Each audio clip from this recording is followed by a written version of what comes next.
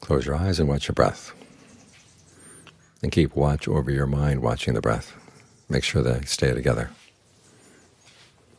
It's this second level of awareness that you're trying to train, the one that watches what you're doing and can pass judgment quickly and accurately on whether you're doing it right or wrong.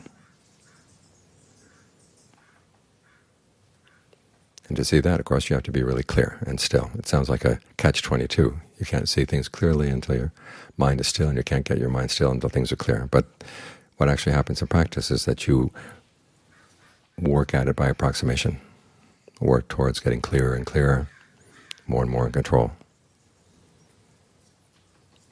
So if you catch yourself slipping off, just come right back. But it's up to you to catch yourself. We can't expect a voice to come out of the sky and let us know when we're doing something wrong all the time. Karma would be a lot easier to learn if there was such a voice saying, watch out, you're doing something wrong, don't do that.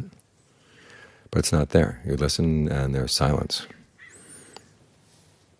So you've got to turn around and look at what you're doing and the results.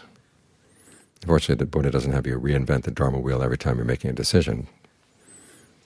He warns you about the things that go against the precepts. Those are just absolute no's all the time,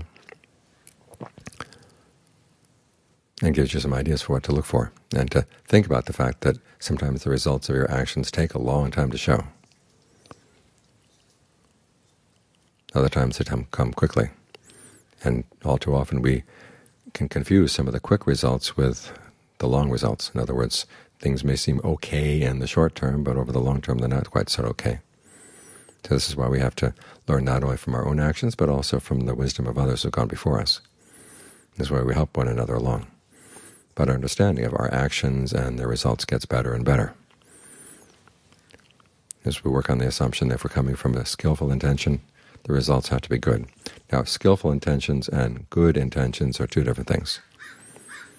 A good intention can contain some delusion, in which case you mean well, but you end up doing harm. But a skillful intention doesn't have that delusion.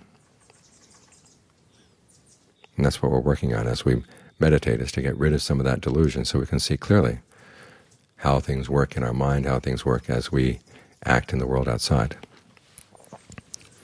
So the impact of our actions can be better and better, both inside and out.